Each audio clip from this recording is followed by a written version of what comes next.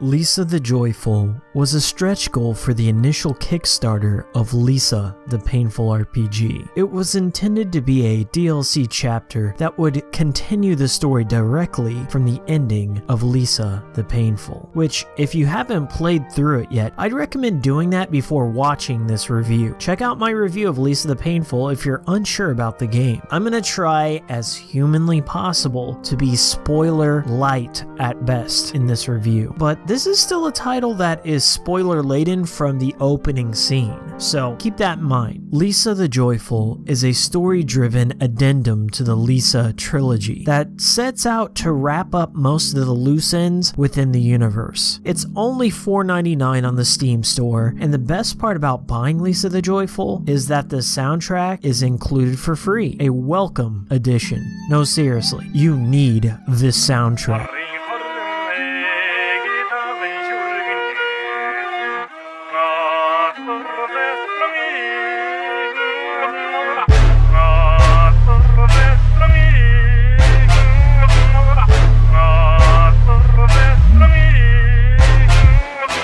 Let's start off with the basics. You play as Buddy, aka the alleged last girl in Olathe. So what happened to Brad and the others? I'll leave it to you to find out. And trust me, you will find out within the first 5 minutes of the game. Buddy is on a mission to become the strongest person in Olathe and will stop at nothing to take out the leaders in charge of the various territories in the Wild West. For the most part, this is a solo mission for Buddy, which, to be honest, makes the game far more challenging than the Painful. Your preconceptions about the battle system in The Joyful are going to be wrong if you go in thinking it will be similar to Lisa the Painful. I made many mistakes in my first playthrough of The Joyful because I was unaware of the various new mechanics that I didn't know had changed. For example, Buddy is a sword fighter instead of a kung fu master like Brad was. So instead of delivering punching combinations, she relies on timed hit attacks, in the vein of Lost Odyssey, where you have to wait until a battle ring shrinks around a hit button and mash the attack button to use a special attack. Maybe it was my mistake and they mentioned it somewhere, but I was unaware of this mechanic until about halfway through the game when I began to wonder why all my specials were so weak. Trust me when I say you need to master these timed hits because your regular strike is weak. Also,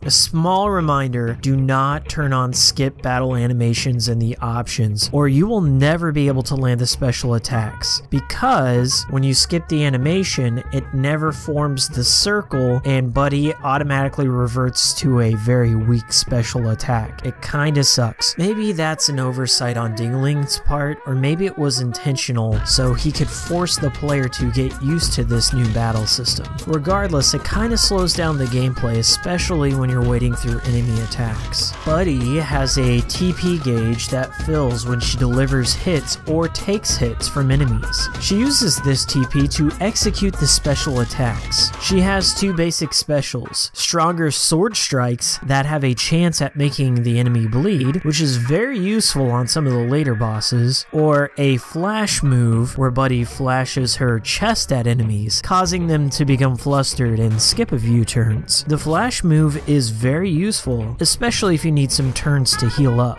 As I mentioned, for the most part, Buddy is fighting alone in the majority of the battles in the game. As a result, every turn in battle counts. There are no spots to grind like the caves in the Painful, so mags and items are very scarce. This can make some of the later fights absolutely brutal, especially if you're attempting a joyless run like I was. If you're unaware, joy is essentially the meth of Olathe. When you take it in the game, it restores all your HP and gives you a massive massive strength boost, just like meth. The downside of using joy is that you'll eventually turn into a mutant sometime later on, just like meth. In Lisa the Painful, you're rewarded with an achievement and an additional ending if you go joyless. So naturally, I attempted a joy-free run in the Joyful. I made it through about 80% of the Joyful before I was completely out of items and enemies were kicking my ass left and right, and the only thing I had left in my inventory were joy pills. Well, it turns out the gameplay is designed around Buddy popping joy to survive. The game instantly goes from extremely difficult to a cakewalk the moment you pop joy.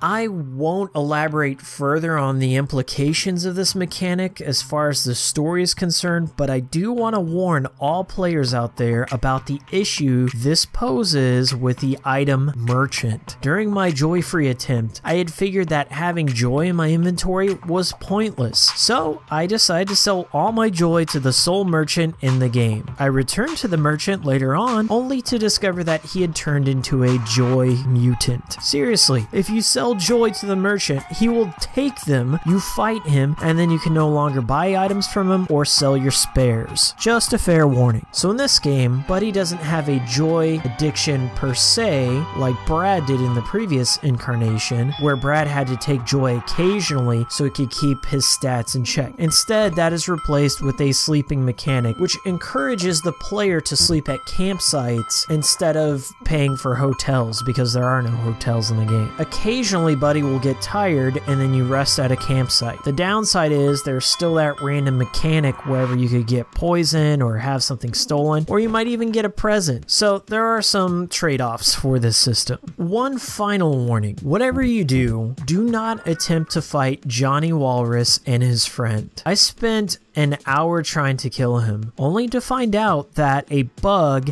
gives him infinite HP. This may have been fixed by the time of this review, or they're working on a patch as we speak, but you're better off just skipping Johnny Walrus. He doesn't really give you anything special in the first place. Because of some of these glitches or oversights, it's evident that this game still needed some additional playtesting. That's just kind of a minor gripe on my end, but I would have liked to see some of these bugs ironed out, or some of these mechanics explained a little bit more in the gameplay. Buddy is well aware of the danger she faces being the last girl on Earth, so she can find various masks to conceal her identity. At any point in the game, if Buddy is caught without a mask, NPCs will attack her, so it's important to wear one if you want to talk to anyone. Otherwise, you're going to end up fighting them. Outside of hiding her identity, the masks that Buddy can wear do little else than have an aesthetic appeal, which I feel is a missed opportunity.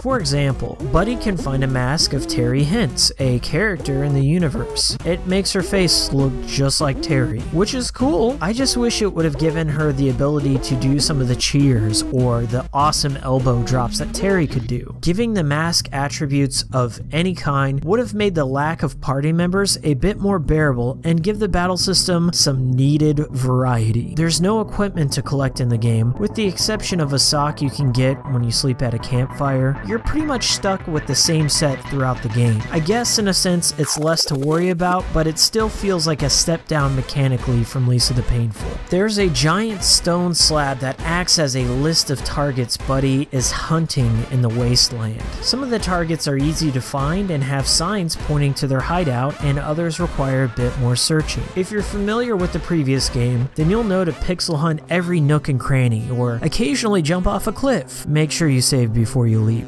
After you kill a target, you'll be returned to the slab, and little changes happen to the world thereafter. Traveling around the world is simplified this time, as Ding-a-ling programmed in a running mechanic by holding down the shift key. When running, Buddy can clear small gaps, and she now has an ambush mechanic where if Buddy leaps off a ledge and lands on an enemy, she'll quickly slit their throat without going into battle. So this might just be me splitting hairs, but I found the levels of the Joyful to be much less inspired than its predecessor. If you were to ask me to name 5 areas from the Painful, I could instantly name the horrifying McDonald's, the Mutant Resort, the Fish Village, Pre-Apocalypse Olathe, the Wrestling Arena. I could go on. The areas in the Joyful are ultimately empty and forgettable, with one exception. Seriously, I beat the game yesterday and I could only generically describe places like that cave with the arrows that shoot at you, or that cave with the 4 big guys you need to fight. I don't mean to diminish the work put into this game, as I understand this was intended just to be a short little expansion, but I was kind of disappointed that many of the areas were just reskins or just caves or empty areas. A little variety would have been nice.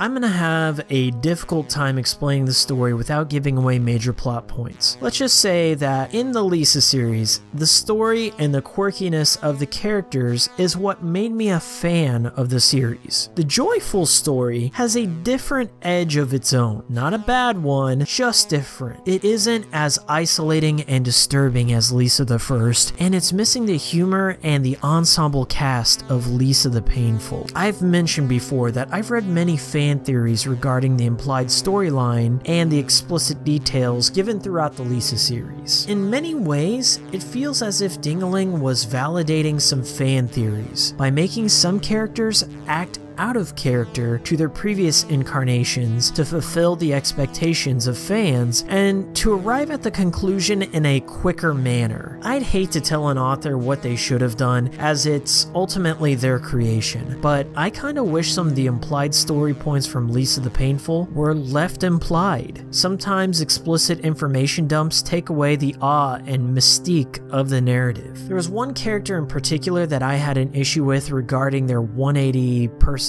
change. Without giving away names, you'll know who I'm talking about if you've played this one. This character went from a ruthless psychopath to a remorseful hero, waxing poetic about how good of a person their arch nemesis was in the span of a couple of days. It also doesn't help that Buddy herself isn't likable in the least, so it's really hard to identify with her motivations for her actions. I'll leave it at that. There are also a few Deus Ex Machina type interventions in the plot that resolve some issues instead of having Buddy face a real consequence to her actions. Regardless, there are still some emotional and endearing moments in the game to be had, but for a game that's acting as a conclusion to a trilogy, it still leaves the player with some unresolved questions, especially near the end. Perhaps this was the intention, to spur more conversations between players. Perhaps the Joyful isn't the last in the Lisa series after all, and maybe Jorgensen will replicate Scott Cawthorne with his 5 Nights at Freddy's series and release additional chapters in the saga, keeping the mysteries alive and resolving very little to keep us wanting more? Well, if that was the intention with the Joyful, then mission accomplished. I'm left wanting more. For only $5, I'd still recommend it, even though the length is a bit on the short side. The soundtrack alone is worth it, and there's still some great moments to be had. Overall, I'm still left with the sinking feeling that this is not the last we will hear of the Lisa series. Only time will tell. Thanks for watching,